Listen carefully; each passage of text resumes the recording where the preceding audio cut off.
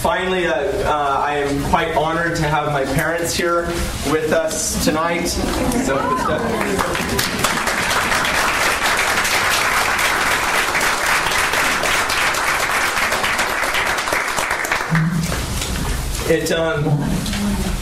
as our Lord said in the Gospel of John, it is one thing to be born of the flesh. It is another thing to be born of the Spirit. And so I'm very thankful to my parents for bringing me into this world. I'm much more thankful for the faith they gave me. As you can probably tell, my mother is Filipino, and I'm not. But my mother died when I was 9 years old, and she came into our lives, and I'm so thankful for that, because through all the difficulties that happen in life like that, where you get a new person in the house and all of that, she never stopped praying for us and never stopped being an image of Jesus Christ in my life. Okay, and it's the same with my dad. Every time I stumbled in life, which I definitely stumbled, he never stopped telling me the truth. Never stopped telling me the truth. Every single time I saw him. And so, through that guidance, when things got difficult, I looked back upon my foundation, and I found a foundation in the faith. And so I came back to the faith. I came back to church. And that's the reason I'm here today. So mostly I'm thankful to them for that.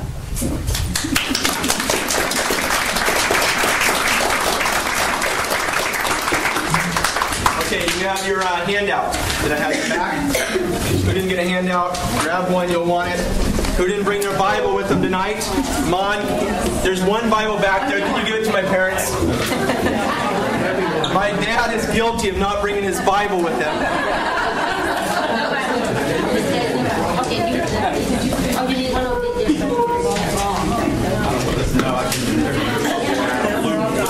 There's more back there. I made 80 of them, so get them now. Well, I was hoping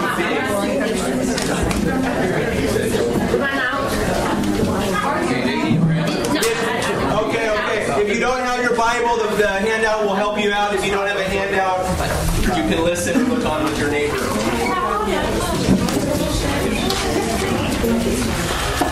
How are we doing, Mon? Don't make copies. We're out. Okay, don't make copies. It's okay. Come on. Sit down next to somebody that has one you can share. We'll have more love that way. I better get started. St. Mary Magdalene. All right, here we go. It's like a rock concert in here sometimes. St. Mary Magdalene. What do we know about St. Mary Magdalene? Who was she? What was her identity? What's that? She was from Magdalene. Oh, that's true. All right, she was the first witness to resurrection. But who was she? What was her identity? She was a sinner. What was her background? 7 demons came out of her. All right. She was a sinner. 7 demons came out of her. What else? What kind of sinner was she, by tradition? Prostitute. Yeah, a harlot. Do you know that there's nowhere in the sacred scriptures? People with me? Yeah. There is nowhere in the sacred scriptures that says she was a harlot. Did you know that? Okay. That she was a harlot. That her life of sin had something to do with improper relationships with men. Okay, but that is the tradition that is held. So what do we know about her? First of all, she was at the crucifixion, adoring our Lord at the side of our Blessed Mother and at the side of John the Beloved, St. John the Beloved. Okay, in a sense, she had a similar vision as they did. She was at the burial with Joseph of Arimathea and Nicodemus. She was at the resurrection. She ran to the tomb with Peter and John. Okay? And she was a woman from which 7 demons were cast. 7 demons. Luke chapter 8. If you have your Bibles on, you turn to Luke chapter 8.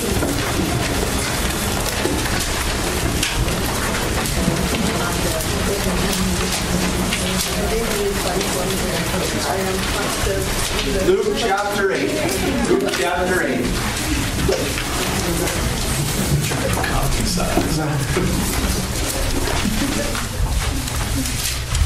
Verse 1. Soon afterward, he went on, he is Jesus there. Soon afterward, he went on through cities and villages, preaching and bringing the good news of the kingdom of God. And the 12 were with him. And also some women who had been healed of evil spirits and infirmities. Mary, called Magdalena, from whom 7 demons had gone out. And Joanna, the wife of Chuza, Herod's steward, and Susanna, and many others who provided for them out of their means. So Mary Magdalene had had a past of some sort of demonic oppression. Okay? She had come to our Lord and been healed. And she lived her life walking with the apostles, with our Lord, on a daily basis. And in some sense, living with them. Okay? Think about the book, the movie, Da Vinci Code. Yeah. You know, sometimes the devil, and I say sometimes, all the time, all the time, the devil takes a truth and he twists it ever so slightly. He'll never just absolutely turn it on its head because he would know he would be exposed. He's not that stupid. He twists it just a little bit. Okay? We're going to be talking about Mary Magdalene in the garden of the Lord. Mary Magdalene, part of the mystical marriage with Christ. In some sense, a type of the bride of Christ. A type of the church. Okay? One who was spiritually wedded to our Lord. The Da Vinci Code takes that truth and twists it. Twists it just ever so slightly until it becomes one of the greatest offenses, modern attacks upon our Lord today. Okay? So as we go through this, notice the language we're using. Notice how the church fathers, the direction the church fathers push us. And it runs in some sense side by side with that modern notion. And yet the conclusion is so far different. It's another world. Okay? So here she is walking with our Lord. In the chapter before, in chapter 7, throughout the Scriptures, there are a number of Marys and a number of women who remain nameless in the Scriptures. And it is part of the traditional interpretation of Mary Magdalene's identity to see in her something of each one of these women. Some have said that she is the Samaritan woman at the well. Why? Why? The Samaritan woman had 5 husbands. Okay? Some say she was the woman who was caught in adultery in the Gospel of John. Chapter 8 of the Gospel of John. You remember our Lord goes to the temple and they drag her in front of him. So what are we to do with her? Trying to test our Lord. And he identifies himself as the Feast of Tabernacles as the light of the world. He forgives her sins. He says, whoever is sinless, throw the first stone. And they walk away. Okay, or no, I'm sorry, he writes in the sand. Okay? And they walk away, one by one. And he forgives her sins. Okay? But chapter 7 also, a woman comes forward, okay, when our Lord goes to the house of the Pharisee. And it has been a traditional interpretation to see in this woman Mary Magdalene. Okay? So let's look at chapter 7, verse 36, Melanie. Until when? 36 to the end of the chapter. Okay. One of the Pharisees asked him to eat with him, and he went into the Pharisee's house and sat at table.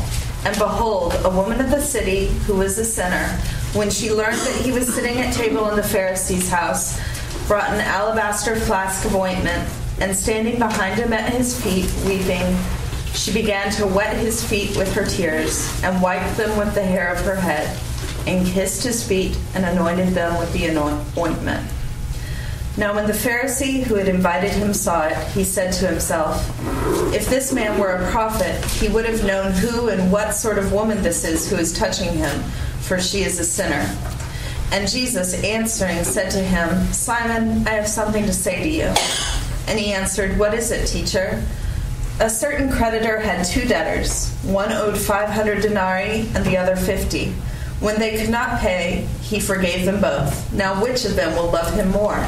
Simon answered, the one, I suppose, to whom he forgave more. And he said to him, you have judged rightly. Then turning toward the woman, he said to Simon, do you see this woman? I entered your house. You gave me no water for my feet, but she has wet my feet with her tears and wiped them with her hair. You gave me no kiss, but from the time I came in, she has not ceased to kiss my feet. You did not anoint my head with oil, but she has anointed my feet with ointment. Therefore I tell you, her sins, which are many, are forgiven, for she loved much. But he who is forgiven little loves little. And he said to her, your sins are forgiven. Then those who were at table with him began to say among themselves, who is this who even forgives sins? And he said to the woman, your faith has saved you. Go in peace. Okay. Another image of Mary Magdalene that we see in the scriptures that tradition has pointed out to us is Mary, the sister of Lazarus, the sister of Martha. Okay. Of which we don't know a whole lot about, except that she did what? She sat at his feet. She was there when Lazarus was raised from the dead. And shortly after that incident, in the Gospel of John, in the next chapter, our Lord returns to the house of Lazarus to eat supper with him and his sisters. And Mary brings in a jar of ointment. And she kneels down at his feet and anoints his feet and wipes them with her hair. Okay? Very similar text to what we just read in Luke chapter 7. Okay, so we can see in these different images reasons for the kind of bringing together of these different women to say it's possible that they were the same woman. It is possible. Okay? And they tell us something about Mary Magdalene's life. One other point about her that it may be helpful in understanding why tradition has seen her as a harlot is the city she comes from, okay, which is, Bill? Magdalene.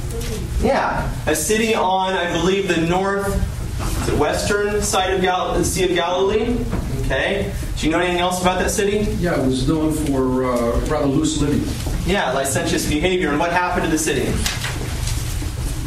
It was destroyed by the Romans. It may be rebuilt now. Is it rebuilt? I don't know. Yes. It is. It was destroyed by the Romans in 75 AD or 70 AD. No, 75 AD. For the very reason of its licentious behavior. Okay, and she came from that city. Pope Gregory the Great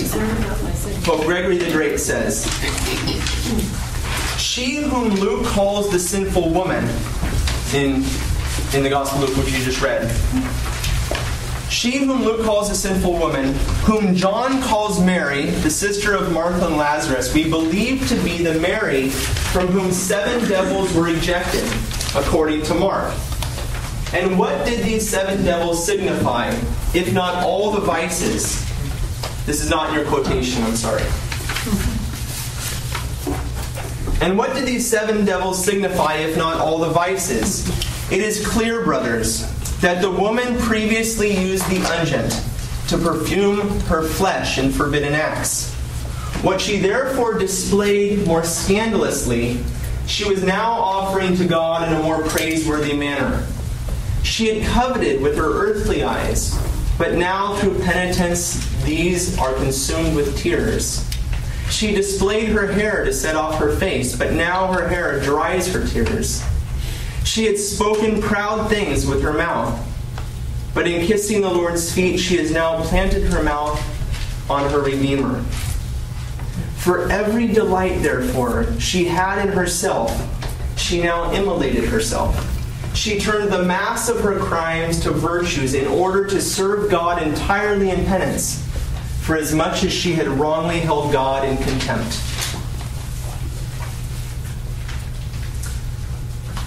There's a further type of or image of Mary Magdalene that the fathers point out to us, and probably the most important for our understanding of who she is when we come to the most important text about her, and that is the resurrection.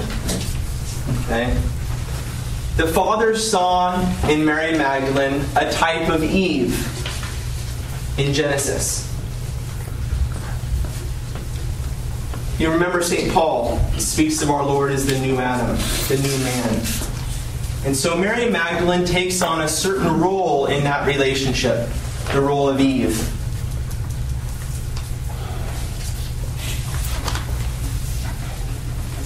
Seeing her as Eve, I think, helps to bring an entire interpretive paradigm forward for us.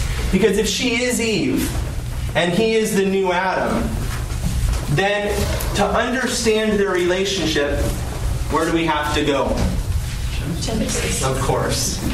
Always, right? We always have to go back to Genesis. St. Hippolytus of Rome, writing the late 2nd century, early 3rd century, says, "And so that the women did not doubt the angels at the resurrection, and so that the women did not doubt the angels, Christ himself appeared to them, so that the women become Christ's apostles and compensate through their obedience for the sin of the first Eve. Eve has become an apostle." So to see Mary Magdalene coming to the tomb as a type of Eve. As a type of Eve. Who else do we see as a type of Eve in the New Testament? Mary. Of course. Right? Much more famous comparison. Okay? St. Justin Martyr, St. Irenaeus, Tertullian, and others identify Mary as the new Eve. I'll give you a sample quote from Tertullian. "God recovered his image and likeness, which the devil had seized by a rival operation. For unto Eve, as yet a virgin, had crept the Word, which was the framer of death. Equally into a virgin was to be introduced the Word of God, which was the builder up of life. That what by that sex had gone into perdition, by the same sex might be brought back to salvation. Eve had believed the serpent, Mary believed Gabriel. The fault which the one committed by believing, the other by believing has blotted out." Okay? So Mary ends up reversing the very things which Eve did. Okay? And therefore she begins to take a role in our salvation as she took a role in our destruction, in our fall. Okay? In Christian Syria, by at least the 500s, with these two traditions coming out, seeing Mary Magdalene as Eve, okay, and seeing Mary as a type of Eve, were intentionally brought together. Okay? By, in some sense, a superimposition of the two, to see them as one, we get a fuller understanding of Eve's role in our salvation. Okay? To see Mary Magdalene and Mary, the Mother of God, in a sense, interposed upon each other. Okay?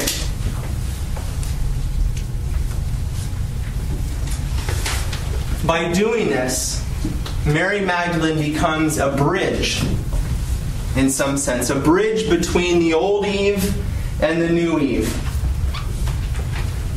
Mary herself, Mary the Mother of God, could never fulfill the role of the old Eve, could she? No. Okay, in some sense, there was something lacking in her, which was disobedience. Okay? And how were the church fathers to see that reality brought forward in Christ's redemptive work? And it's that tradition, Mary as the bridge between the two, as the old Eve becoming the new Eve, as Eve becoming Mary, that I think is the most helpful for us as we meditate upon her life as an icon of conversion. So, This requires us to turn back to Genesis for a minute. So let's go there. Go back to Genesis chapter 2. While you're doing that, I'll read you a short quote from Cardinal John Henry Newman. He says, "We are able by the position and office of Eve in our fall to determine the position and office of Mary in our redemption." In other words, watch Eve, see what she does in the fall, and you're going to better understand Mary's role and her relationship with God, her relationship with her son. Okay? We are able by the position and office of Eve in our fall to determine the position and office of Mary in our redemption. Now, let's just remember from some of our studies we've done. How many days in creation? 6 days in creation. And on the seventh day, God rested. And how did he rest? What did he do when he rested? He blessed creation. And when a thing is blessed, what happens to it? It's sanctified. It's made holy. It's sanctified. And God himself is the only one that has that attribute of holiness proper to himself. When we say something is blessed, we are associating it with God himself. In some sense, the things that are blessed are brought into covenant union with God himself. Okay? When God on the seventh day blesses creation, he brings creation into union with himself, into covenant union. And when a thing is brought into covenant union with another, what happens to the two things? The two things become one. Thank you. All right. Genesis chapter 2, verse 21, Melanie. Until chapter 3, verse 2. Okay. So the Lord God caused a deep sleep to fall upon the man, and while he slept, took one of his ribs and closed up its place with flesh. And the rib which the Lord God had taken from the man, he made into a woman and brought her to the man. Then the man said, "This at last is bone of my bones and flesh of my flesh. She shall be called woman because she was taken out of man." Okay, now hold on just a second. What day was man made on? The sixth day. Okay, there is a common interpretation that the sixth day was when Adam was created. God put a deep sleep upon him. He took Eve from his side at the beginning of that first night, and they woke up together on the seventh day.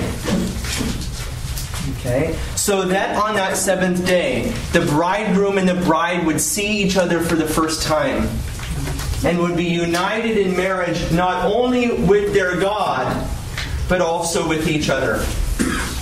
Okay? Go ahead, Mildred. Therefore a man leaves his father and his mother and cleaves to his wife, and they become one flesh. And the man and his wife were both naked and were not ashamed. Now the serpent was more subtle than any other wild creature that the Lord God had made. He said to the woman, "Did God say, 'You shall not eat of any tree in the garden?' And the woman said to the serpent, 'We may eat of the fruit of the trees of the garden.'" You told me to stop. Okay, fine. Fine. Man wakes up, man and woman wake up from their sleep. They behold each other for the first time. And what is the first thing that we find out? What would we expect? What would we expect? Therefore, a man leaves his father and mother and cleaves to his wife, and they become one flesh, and the man and the wife were both naked and were not ashamed. And what would you expect? What would you expect? Procreation. Fine. How about the divine conversation between man and wife? Okay? For the Jews, conversation, entering into conversation was a sacred affair. It was not as we walk down the street today, hey, how's it going? Hi, keep going. You don't know who the people are. For the Jews to enter into a conversation was very important. You see that with the Samaritan woman at the well. Our Lord starts speaking with her, and the apostles come back and they say, what's he doing? What is he doing? Because in a conversation, don't we give something of ourselves to the person we're speaking to? I don't care what it is that we're speaking about. When I speak, I can only speak from who I am and what I know. And that comes forth from me and enters into the other person, literally into their ear. And they speak back to me and the same thing happens. And in some sense, a life is shared together and the two become one. Okay? Where we should have seen a divine conversation between Adam and Eve, and in a sense the divine conversation between mankind and their God, what do we find? A conversation between Eve and the serpent. Therefore, a man leaves his father and his mother and cleaves to his wife, and they become one flesh. And the man and his wife were both naked and were not ashamed. Now the serpent was more subtle than any other creature that the Lord God had made. And he said to the woman, and the woman said to the serpent, back and forth. A conversation which should never have happened in the first place. St. John Chrysostom says, what was the woman doing speaking to the serpent in the first place? Rather, she should have been conversing with the one for whom she had been made, with whom she shared all things on equal terms. Yeah, but are you suggesting that Adam didn't speak with Eve? Because he obviously told her what God said. She knew about that, so he must have spoken with her. Okay, fine. But clearly, there's something wrong in the conversation that's taking place. Clearly, on a day when we would expect a covenant union, the Scriptures give us something else. Okay? What was she doing speaking to the serpent in the first place? I think at this moment in the Scriptures, we get the first divorce. Okay? In all seriousness, a divorce between Adam and Eve, a divorce between the people and their God. We get the fall. Are you telling me that your wife never speak to anybody? No. What I'm telling you is that in the Scriptures, to speak with another person has great symbolic value. And here, on the day of union, at the beginning of creation, she was in honeymoon and talking with a third person. In a sense, yeah. Maybe not.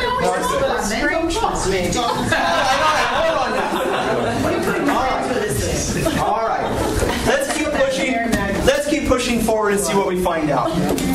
Okay? The fathers like to see in this text a reversal of the proper roles that God had designed us with. Okay? Where Adam should have been the protector of his bride, where was he in the story? Okay? When the one... Alright, stay with me guys. Stay with me. We got some serious stuff to get through here. Okay. The one who was told to till and keep the garden, and who should have fed his bride, the fruit of his labor, where is he? Instead, it is the serpent who encourages Eve to go and pluck of the fruit, to eat of it, and to feed her husband. Okay, and the Father's seeing this a reversal. As I said earlier, the devil always twists things just a bit. Okay? St. Ephraim says, Eve went after that which her eyes desired, and being enticed by the divinity that the serpent had promised her, she stole away from her husband and ate. In fact, if you read the text carefully, it appears that happened. That she ate. Then she offered some to her husband. Okay? St. Ephraim says, afterwards she gave some to her husband, and he ate with her. Because she believed the serpent, she ate first, thinking that she would be clothed with divinity in the presence of that one from whom she as woman had been separated. She hastened to eat before her husband, that she might become head over her head, that she might become the one to give command to the one by whom she was to be commanded. The word command there is a little strong, but... And that she might be older in divinity than that one who is older than her in humanity. Okay?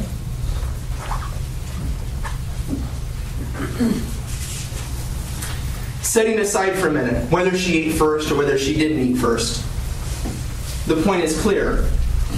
That she is the one who bears the fruit of death to her husband. And he ends up leading or following her lead and dragging down the entire human race with him. Okay? Why is that important? Why is that important?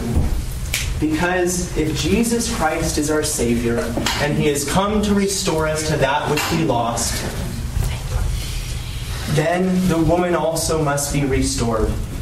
And just as she led the first man into the fall, so she will be an essential component to the restoration. Okay? I said, what about Adam? Clearly he failed in his duty to till the garden, to keep it, to protect it.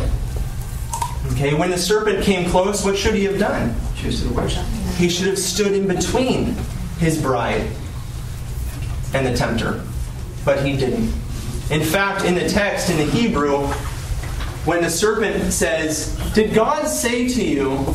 he speaks in the plural, indicating that it's possible that Adam was there and just never opened his mouth. Okay? Do you think that this is all divine providence? It has to be? Maybe, okay. Is Ephraim one of many who says that she stole away from him? Because I've heard it posed that they're standing right there and he fails to man up. That Adam fails to do just that. Right. To protect her. I don't know any other church fathers that say that make that point about her taking away and eating. Okay. But others that do talk about that kind of reversal of the roles, and I think that's the most important thing for us when we come to the story of Christ. Absolutely. Okay. So, he failed in his duty. He failed in his duty to be the husbandman of paradise.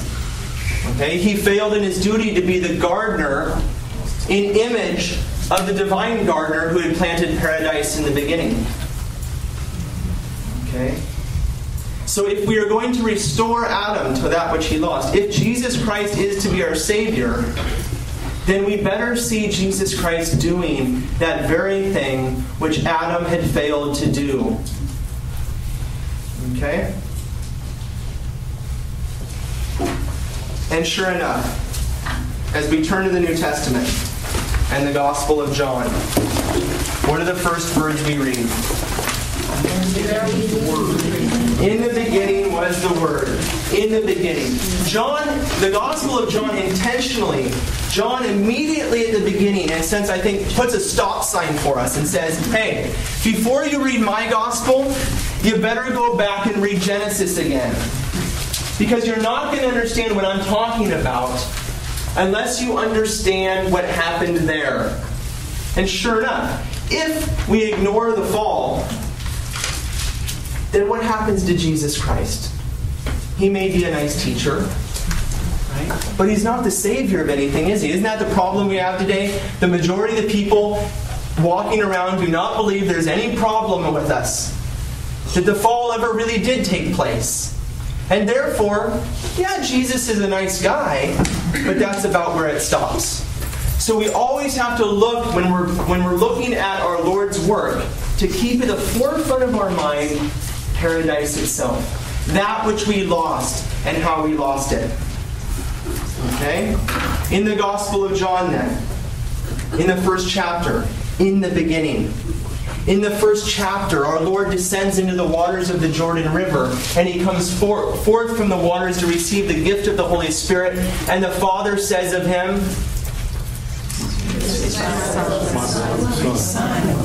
My Son. Not that Jesus was not His Son before the baptism, but for the first time, God again could call man His Son. It is no great mystery that the Father calls the Word His Son.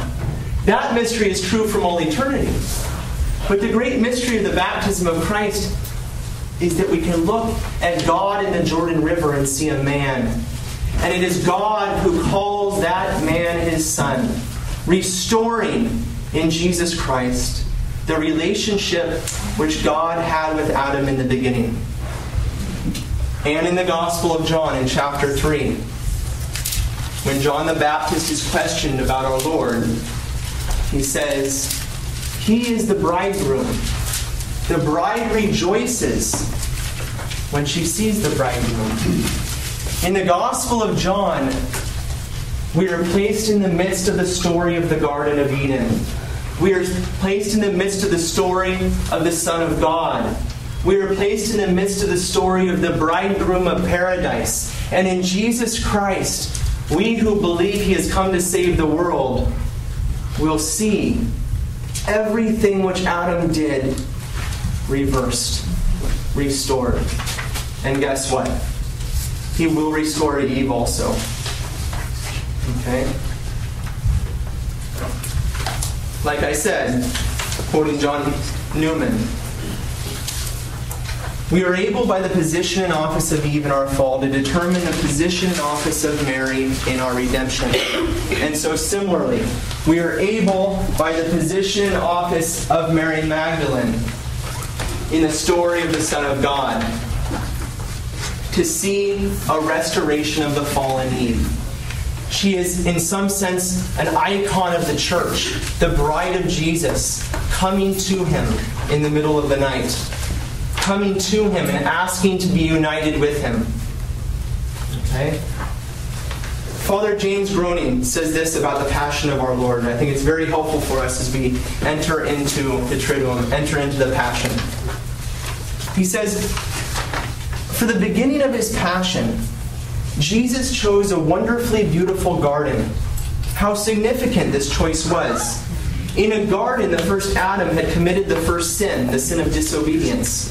Therefore, it was in a garden that the second Adam should say to his father, 'Not what I will, but what thou wilt.'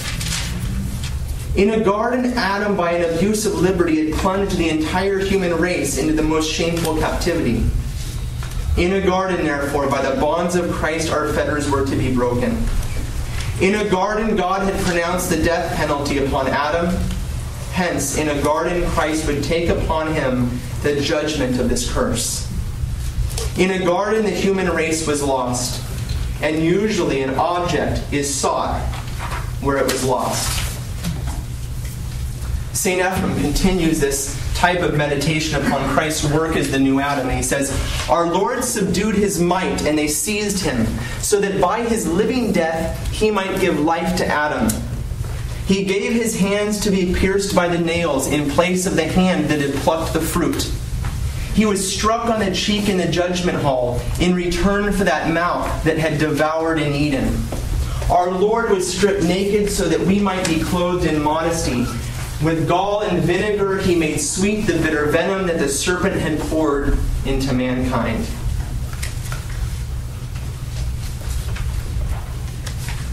Turn to John chapter 19.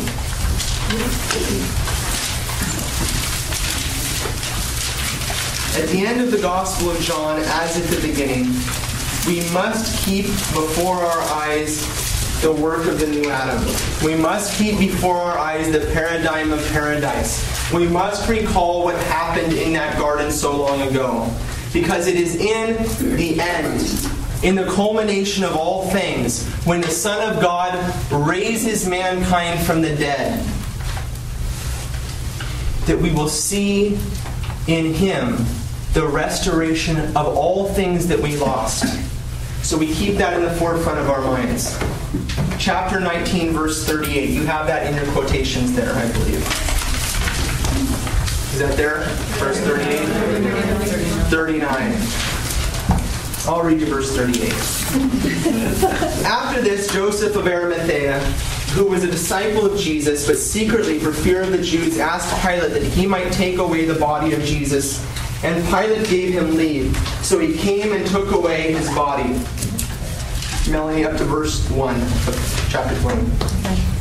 Nicodemus also, who had at first come to Him by night, came bringing a mixture of myrrh and aloes, about 100 pounds weight. They took the body of Jesus and bound it in linen cloths with the spices, as is the burial custom of the Jews. Now in the place where He was crucified there was a garden, and in the garden a new tomb where no one had ever been laid. So, because of the Jewish day of preparation, as the tomb was close at hand, they laid Jesus there. Now on the first day of the week, Mary Magdalene came to the tomb early while it was still dark and saw that the stone had been taken away from the tomb. Okay. Do you think it's an accident? Our Lord dies and he is buried in a tomb in a garden in the Gospel of John. And it is the first day of the week. And we know in the Gospel of John that we began in the beginning. And what happened on the first day of the week in the story of creation? What did God create? Light. Thank you. Light shined into the darkness, and the darkness did not comprehend it. Do you think it's an accident that we are in a garden on the first day of the week? And guess what? It's dark out. In the beginning was the Word, and the Word was with God, and the Word was God. And He was in the beginning with God, and all things were made through Him, and without Him was made nothing that was made. In Him was life, and the life was the light of men. And the light shines in the darkness, and the darkness could not comprehend it. It is dark, and the light of the world is dead in a tomb. St. Ephrem says, Christ's tomb and the garden are symbols of Eden where Adam died a hidden death. For he had fled and hidden himself among the trees as though he had entered a tomb and been covered over. The living one, once entombed, has now arisen in the garden and raised up that Adam who had fallen in the garden. From the tomb does Christ bring Adam in glory into the marriage feast of the Garden of Paradise. Into the marriage feast of the Garden of Paradise. Verse 1 through 11, Melanie. Of 20. Chapter 20, verse 1 through 11. Now on the first day of the week, Mary Magdalene came to the tomb early while it was still dark and saw that the stone had been taken away from the tomb. So she ran and went to Simon Peter and the other disciple, the one whom Jesus loved, and said to them, They have taken the Lord out of the tomb, and we do not know where they have laid him. Peter then came out with the other disciple, and they both went toward the tomb. They both ran, but the other disciple outran Peter and reached the tomb first. And stooping to look in, he saw the linen cloths lying there, but he did not go in. Then Simon Peter came, following him, and went into the tomb. He saw the linen cloths lying, and the napkin which had been on his head, not lying with the linen cloths, but rolled up in a place by itself. Then the other disciple, who reached the tomb first, also went in, and he saw and believed, for as yet they did not know the scripture that he must rise from the dead. Then the disciples went back to their homes. But Mary stood weeping outside the tomb, and as she wept, she stooped to look into the tomb. Okay. Don't keep reading. Yeah. Okay. Not telling everybody else. What's it look like? What's the story look like? I've been talking to you guys a lot about getting into the story of Scripture. You gotta walk through the story. You gotta see it happen. You gotta do it yourself. I was just thinking tonight as I was preparing for this, I would give everything, well, maybe not everything, but to go to Jerusalem and run from the place Mary Magdalene did to the tomb, back to where the disciples were, and back to the tomb, and see how it felt. Run. She ran. Mary Magdalene came to the tomb while it was still dark to anoint the body of Christ. Why? She hadn't done it the day before because it was the Sabbath. They had taken our Lord down from the cross, laid him in a tomb, and did not have time to properly anoint him. And so Mary Magdalene is stuck, waiting for the Sabbath to finish. And as soon as she can, while it is still dark out, she can't sleep. She goes to the tomb while it is still dark out. She didn't have a flashlight. She finds her way to the tomb because there's nowhere else for her to go. She has spent a whole day suffering the loss of our Lord, and she is the first one in darkness to go to the tomb. she runs when she finds out they have taken away our Lord. She runs to the apostles. Okay? Probably broke in the door and said, they have taken away our Lord, and I don't know where they had put him. The disciples ran. Peter and John ran to the tomb. And Mary Magdalene ran right back with them. And when they were done, when they looked into the tomb and they saw and believed, they went home. But Mary Magdalene stayed there, and she wept bitter tears. She wept. I think it's helpful for us. Oftentimes I think what it must have been like for Eve to watch her husband grow old, to watch Adam get sick, and if she lived longer than him, to hold him in her arms while he died. Knowing all the time that she had a hand in what was happening to him. And how she must have wept when her husband died. And where would she have gone? Where would Eve have gone once her husband died? Where could she go? Your children. Yeah. This was the man she was made for. This was her life. This was everything to her. And I think she must have stayed there and just wept, knowing her role in his death. Okay? Similarly for Mary Magdalene, similarly for us, we know that it wasn't just the Jews that crucified Christ, that we had a part in that he died because of our sins.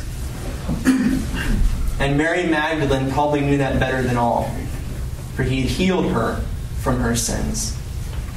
By tradition, she was a harlot, and she had left harlotry, and she had found the one for whom she had been made, with whom she shared all things on equal terms, who God had brought her into existence to love. And here he was, dead. And worse than that, when she came to his tomb, she did not even have the consolation of anointing his body. Gone. And she wept. St. Augustine says, the eyes that had sought for the Lord and had not found him were now free for tears, grieving more that he had been taken away from the sepulchre than that he had been slain on the wooden cross, since not even a memorial place was now left behind. There was nothing for her. She had given up her life. She had followed him. She had served him day in and day out. She had nowhere else to go. And so she stayed there and she wept. Verse 10 through 15, Melanie. Then the disciples went back to their homes, but Mary stood weeping outside the tomb. And as she wept, she stooped to look into the tomb. And she saw two angels in white sitting where the body of Jesus had lain, one at the head and one at the feet. They said to her, "Woman, why are you weeping?"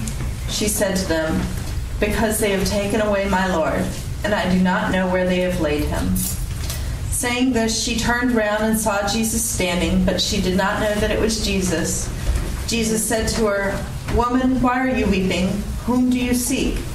Supposing him to be the gardener, she said to him, "Sir, if you have carried him away, tell me where you have laid him, and I will take him away." Father Mark Gruber, who we're very blessed to have here, says this. Did Mary suppose that he was the gardener? She was wrong, and yet she was also right. He was a gardener, not as she supposed him. But this was the gardener who placed Adam and Eve in paradise, who provided an Eden for them of every kind of flowering tree and fruitful vine. This was the original gardener who created us in his image and likeness, who gave us, through Adam and Eve, the invitation to union with God, and was now going to restore us to the garden from which we had been banished. Go back to verse 10. Until when? I'm going to read it. Then the disciples went back to their homes, but Mary stood weeping outside the tomb, and she wept. As she wept, she stooped to look into the tomb. And she saw 2 angels in white sitting where the body of Jesus had lain, one at the head and one at the feet. They said to her, "Woman, why are you weeping?"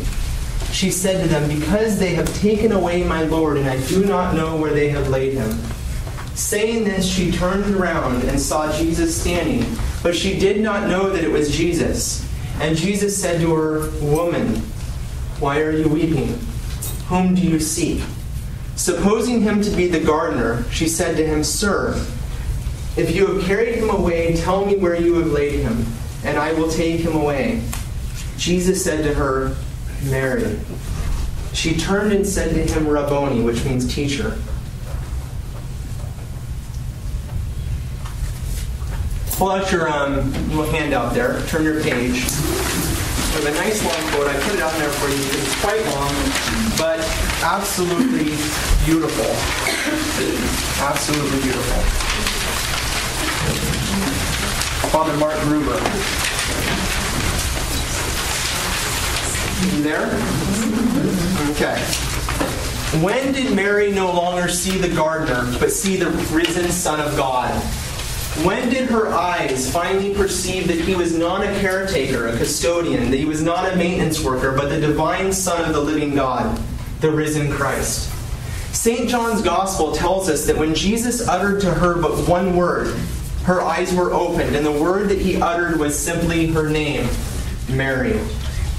No one can reproduce the timbre of the Savior's voice, its warmth, its resonance, its cadence. But it was a sound that came from his lips, a sound which revealed in its speaking the depth of the love in his heart. There is a way of naming someone that is greater than sound, the speaking of the name more accurate than syllables, more expressive than words. And Jesus, the divine teacher, who held crowds spellbound for years, who spoke as no one had ever spoke but one word.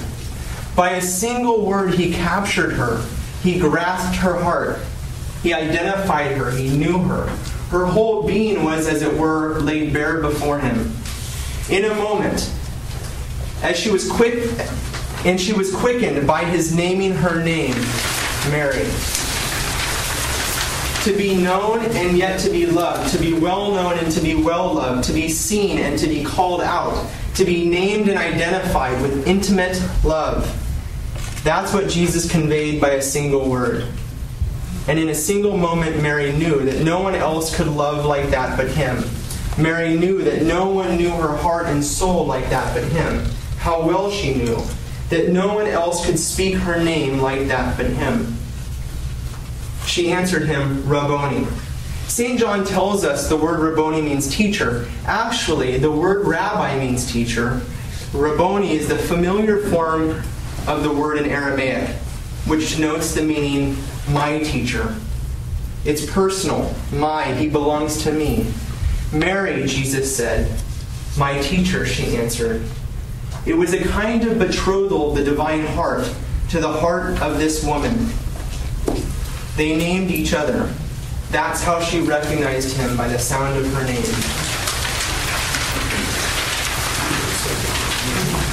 Let's go back one more time to verse 10. We're close to being done here for you, but you need to leave. Then the disciples went back to their homes. But Mary stood weeping outside the tomb, and as she wept, she stooped to look into the tomb, and she saw 2 angels in white sitting where the body of Jesus had lain, one at the head and one at the feet. They said to her, Woman, why are you weeping? And she said to them, Because they have taken away my Lord, and I do not know where they have laid him. And saying this, she turned around and saw Jesus standing, but she did not know that it was Jesus. Jesus said to her, Woman, why are you weeping? Whom do you seek? Supposing him to be the gardener, she said to him, Sir, if you had carried him away, tell me where you have laid him, and I will take him away. And Jesus said to her, Mary. She turned and said to him in Hebrew, Rabboni. Jesus said to her, Do not hold me, for I have not yet ascended to the Father. But go to my brethren and say to them, I am ascending to my Father and to your Father, to my God and to your God." Mary Magdalene went and said to the disciples, "I have seen the Lord." And she told them that he had said these things to her. I'll conclude with a quote from Dom Prosper Guéranger, who says, "On that great Easter morning, on that great Easter day, Magdalene, like a morning star, announced the rising of the Son of Justice, who is never more to set. 'Woman,' said Jesus to her, 'why weepest thou? Thou art not mistaken,' he seemed to say. 'It is indeed the divine gardener speaking to thee, the same that planted Eden in the beginning. But now dry thy tears in this new garden, whose center is an empty tomb. Paradise is restored. The angels no longer close the entrance.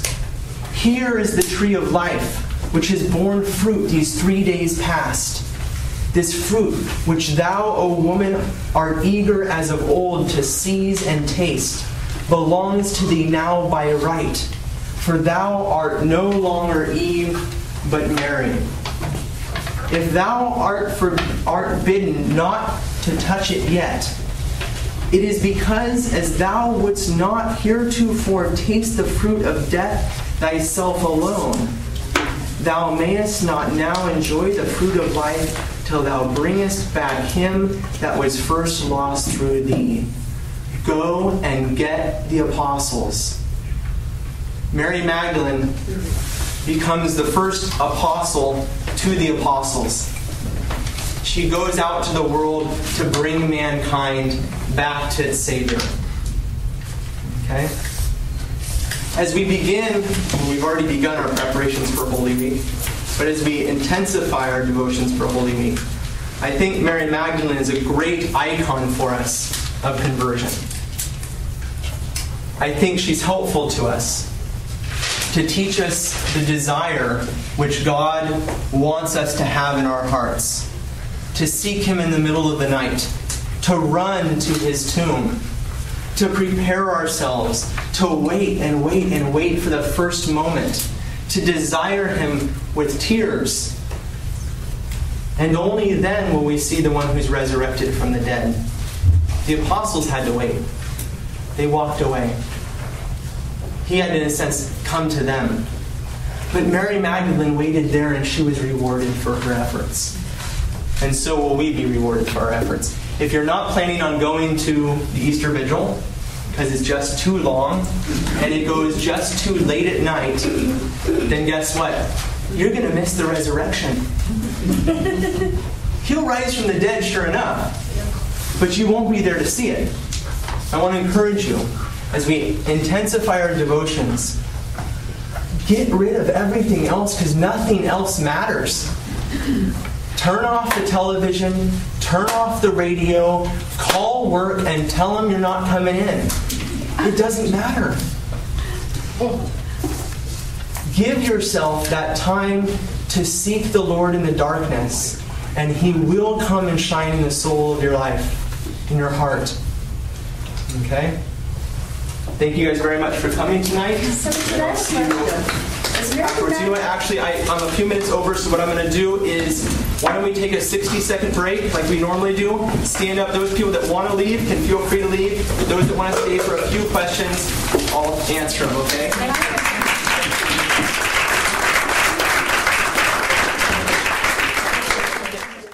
Everybody listen, please. Is the translation of the word woman, with which the angels in Christ call Magdalene, the same as at when Christ is crucified? What he says to Mary. Is that word the same in Hebrew?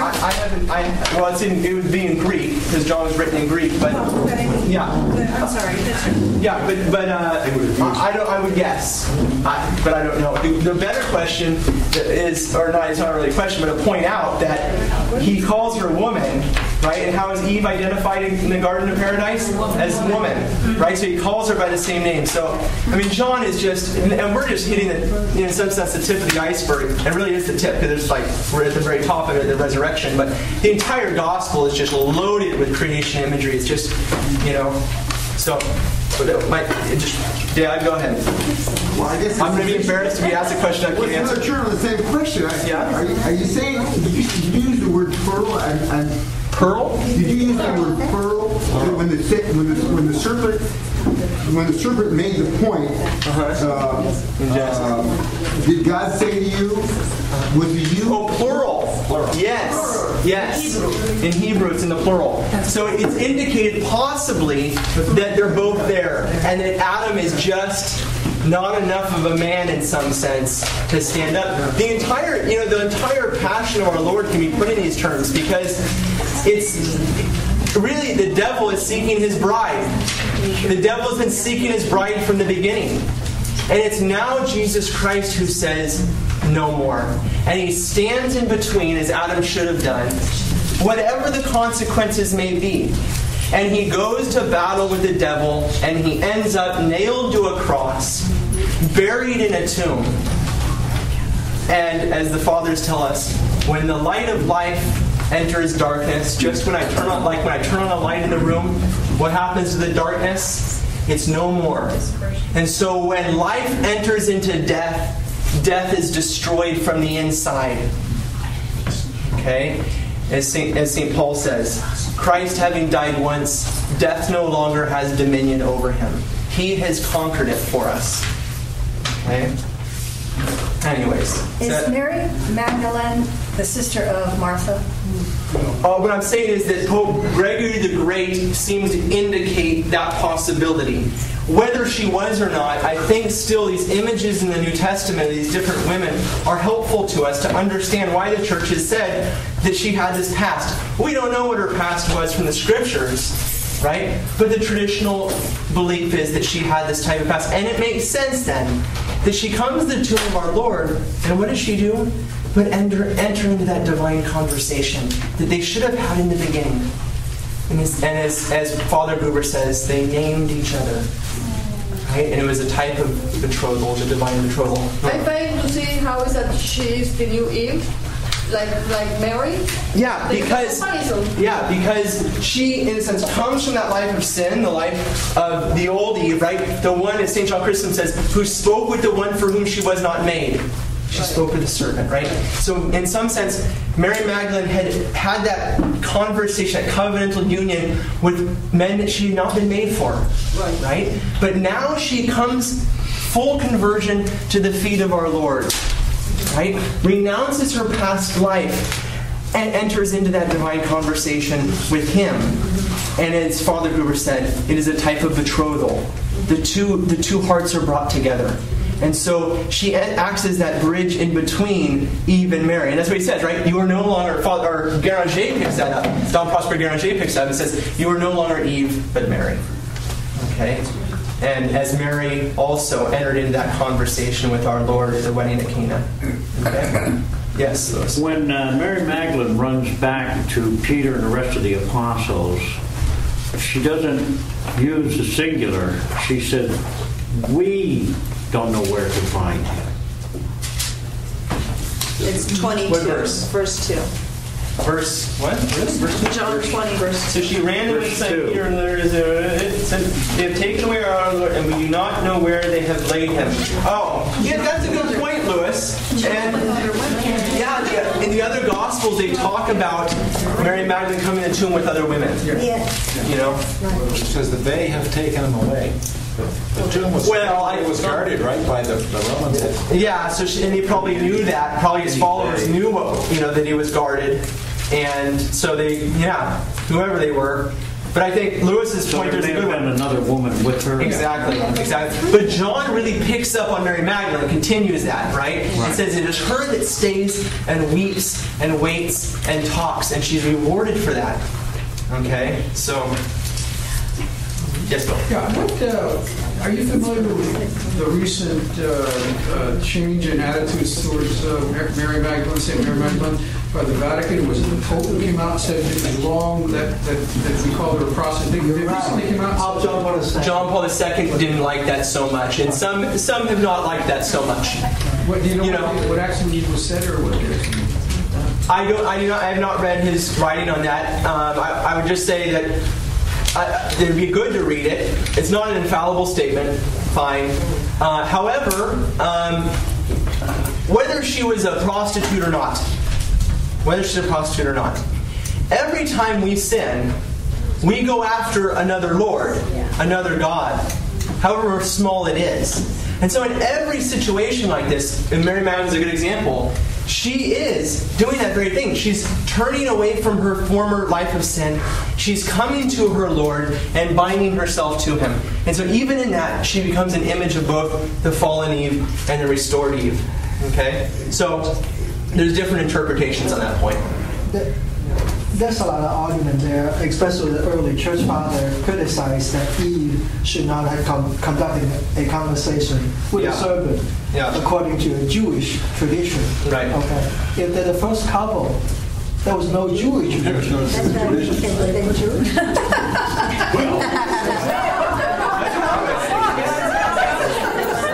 Say it again?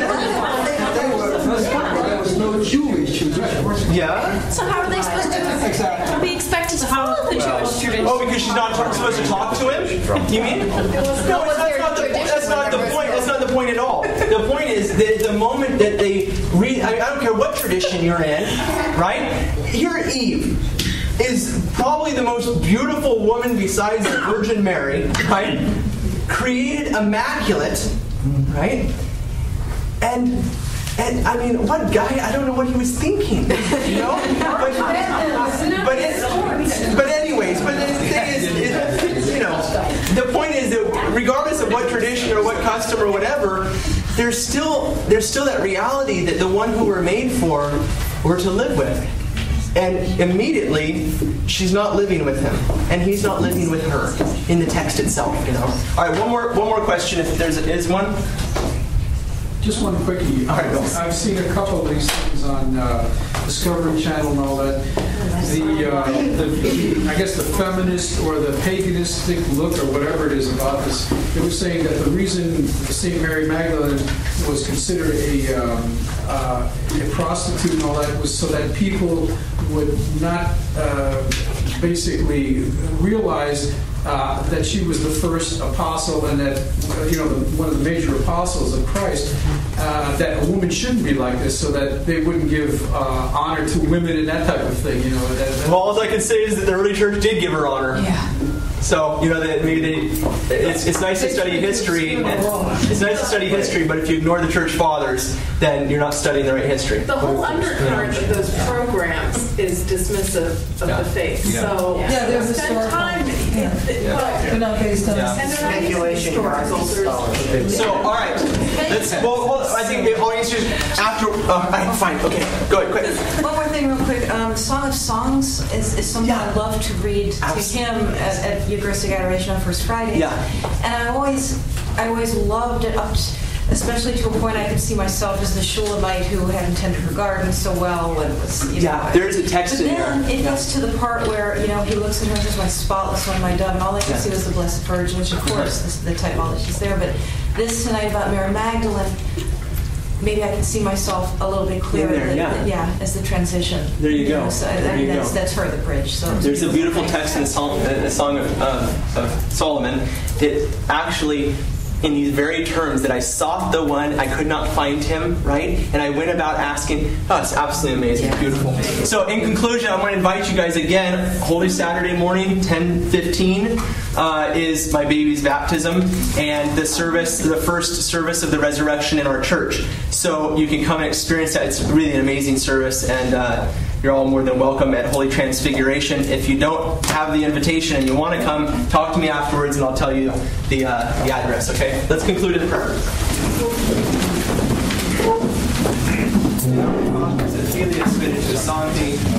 Glory be to the Father, and to the Son, and to the Holy Spirit. As it was in the beginning, is now, and ever shall be, world without end. Amen. St. John the Beloved, pray for us. St. Mary Magdalene, pray for us. Amen.